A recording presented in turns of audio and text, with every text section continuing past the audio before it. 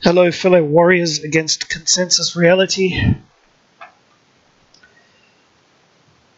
I thought it was time to release a video after a day out in the quote-unquote real world, working and so forth, and talking to people. You get to hear a few things and learn a few things, and I've noticed more than a couple of people have been going through their own frustrations and depression and what have you in their real life situations, and could be a work situation that's really pissing someone off, or family situation, or whatever it may be. Those of us who are in the manosphere who are more attuned, I suppose, the whole gynocentric system and the way society is crumbling and the whole inversion thing spreading its tentacles further and further, it can cause some serious levels of anger and frustration. And it's easy to get caught up in it. I myself have been guilty of that during the past few weeks. And it's quite unnecessary, because that's not our stuff to deal with. I think that's one of the symptoms of being caught up in this mass media, instant information, online world we're living in. Things which are nothing to do with us, which have no bearing on our own personal lives whatsoever, we take to heart and get angry about and frustrated about and all the rest of it. And we really shouldn't, and that disturbs our peace of mind and our sense of serenity when it doesn't really need to, because we have our own battles enough to deal with, namely the constant battle with our own ego mind. Someone says something, annoys you, pisses you off, and ego mind steps right in and gets more angry, and you tell a few people about it, and the energy created by this situation grows and expands and affects you more and more. Couple that with all the other things you may be experiencing, frustration and anger over, it doesn't leave a very pleasant experience. So what I'm trying to say here is, let it go. Let that stuff go. It's not, as someone, I forget who it was, I wish I'd give them the credit. There was a saying that a few people have repeated: not my circus, not my monkeys.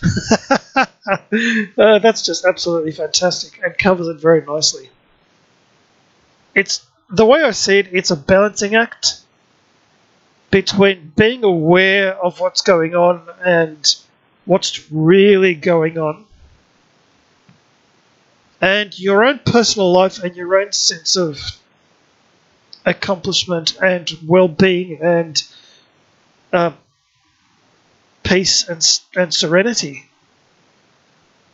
Because it's all fine to be informed and all the rest of it, but if that sort of annoys you to the nth degree, then it's probably not something you need to be really indulging in. And the way I see it, it's a two-pronged attack.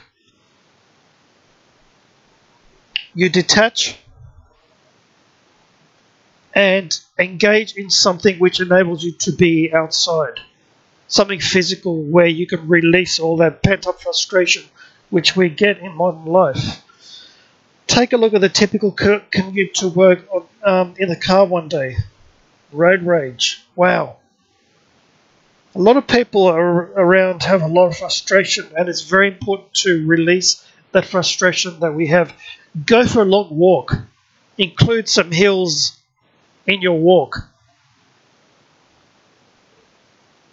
I would say run, but the stress on the knees and the ankles would kill you in the end, and you'll be one of those doddering oldies who walk with a very slow shuffle.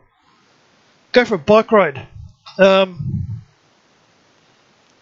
Do some weights. Crank the music up and let it all go.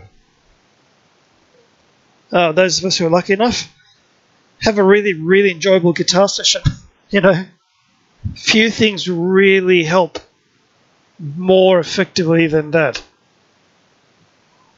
I mean, hell, those of us who are gamers, get online, play a game, shoot something, kill something. Okay?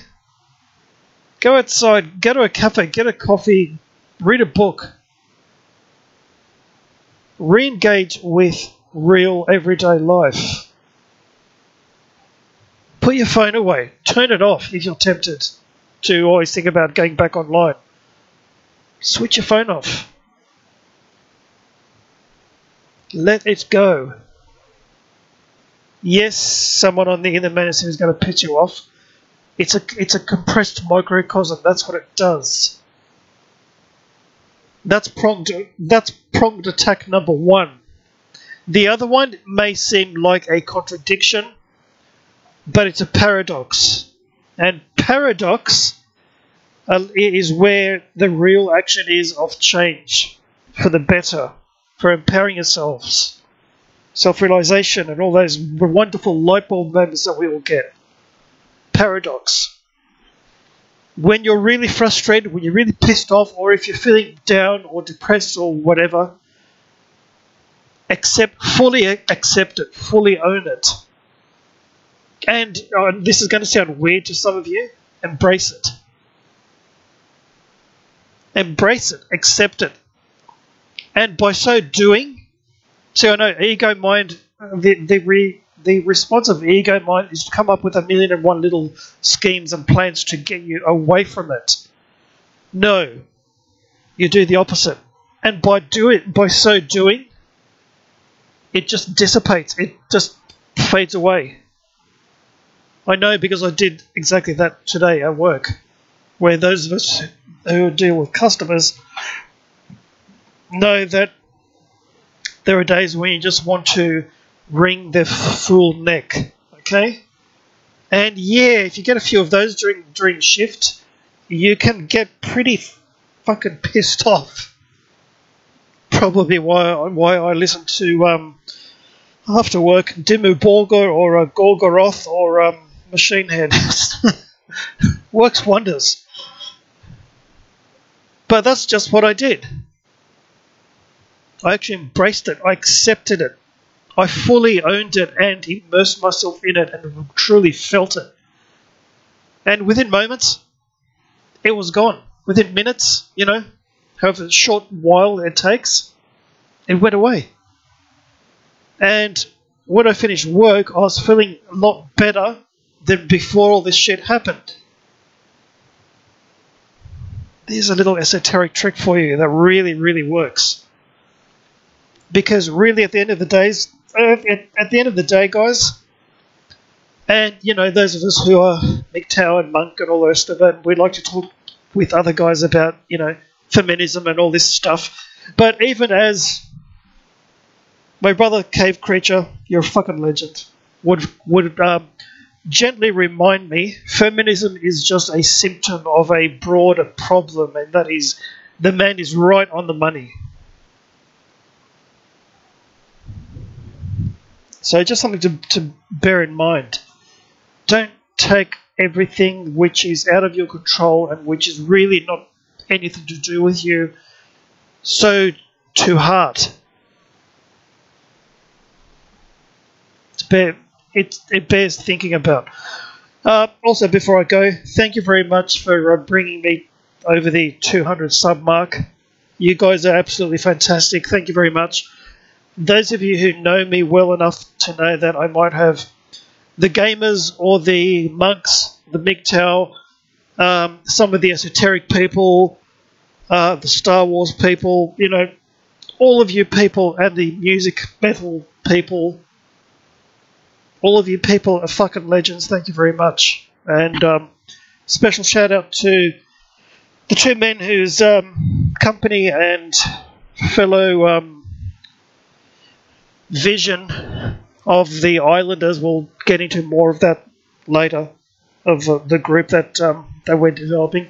Cave Creature and Chewy or Chewbacca Cobra. You guys fucking rock. The Lone Wolf on guitar, out.